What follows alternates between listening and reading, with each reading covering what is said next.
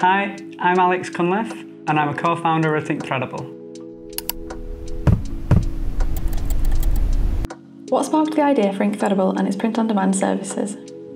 Well, we were just selling t-shirts online, and through meeting some people that were to turn into customers, we spotted a huge opportunity for a print-on-demand service to exist, and built the rest of our service around that.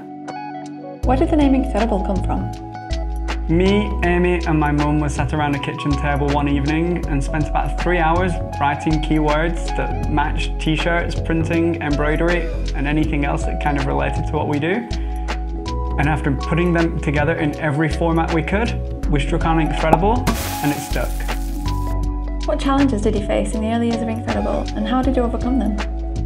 Being a mid-teen, starting a business, it was quite hard, especially at the time, to be taken seriously when you're trying to start a relationship, whether that be with kind of suppliers or potentially even customers sometimes.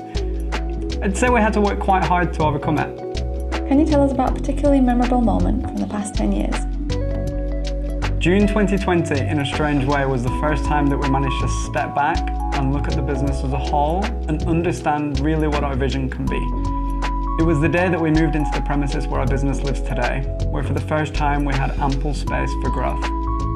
How has Inkthreadable adapted to changes in technology over the years? Tech has been a huge part in terms of what we do, whether it's kind of front and back end tech to facilitate a print-on-demand service, but just as importantly, being able to build efficiencies in a production and a working environment to be able to make services cost-effective for merchants. Tech has been and continues to be and will always be a huge part of our business. What impact has social media had on the print-on-demand industry over the past 10 years? The effect that social media has had on print-on-demand in the past 10 years has been huge for clients.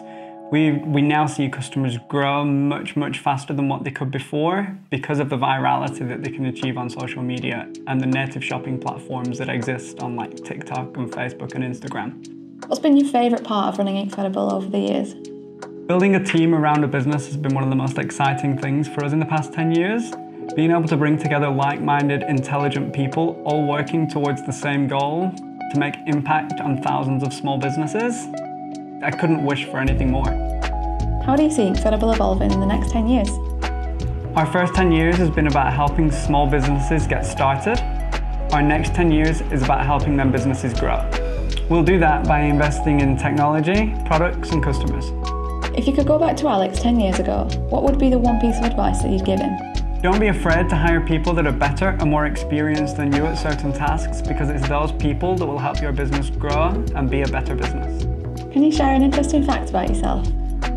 I have too much of a reputation of using spreadsheets for far too many things. Including? No, we don't need including.